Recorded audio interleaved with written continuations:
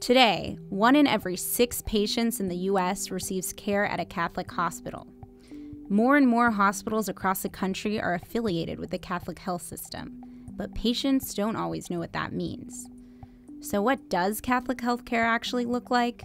Well, most of the hospitals are nonprofit corporations, so they benefit from public funding like state and federal family planning programs and Medicare and Medicaid. And while hospitals are not directly controlled by the Catholic Church, the doctors have to follow 72 rules written by the U.S. Conference of Catholic Bishops, the Ethical and Religious Directives for Catholic Healthcare Services. The Bible instructs Christians to provide for those in need, and the directives do as well.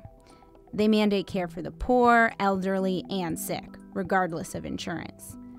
But there are also certain procedures that are prohibited by the directives, including abortion, even when the mother's health is at risk, assisted reproduction of any kind, like egg and sperm donation, in vitro fertilization or surrogacy, contraception, assuming you're not married and looking for natural family planning, and sterilization operations like tubal ligation and vasectomies.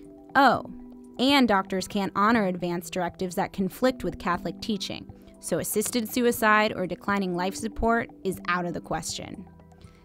At a time when hospitals across the country are struggling to stay open, the Catholic healthcare system is providing care for communities that might not otherwise have any. But patients at those hospitals might not have access to the services they need.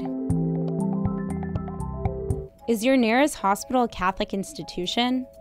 If you live in Alaska, Iowa, Washington, Wisconsin, or South Dakota, there's a good chance it is.